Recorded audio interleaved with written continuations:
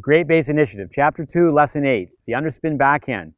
We stay away from the word slice because slice makes people think, from our experience, that they're chipping, chopping, hitting downward.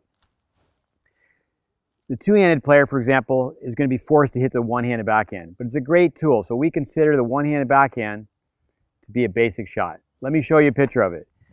I'm going to start the ready position, I'm going to turn, change my grip. I get more than sideways to stay sideways.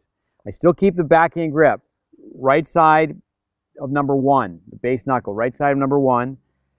I'm going to open the racket face by tilting my arm. Typically what people do is open the racket face by using grip number 2. So I'm going to turn.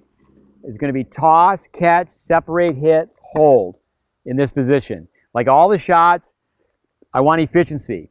The least amount of movements, the least amount of muscle recruitment. I want a long hitting zone. I want to hit away from my body.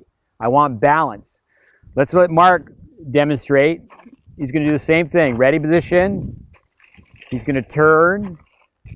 He's going to drop the ball, catch, separate, hit, hold. Notice how he keeps his eyes down. The racket's at an archway. In this position, this is what the bride and groom walk under at the tennis wedding. Hand to hand forms a line, and he's sideways. All right, one more time. Ready position. He's going to turn.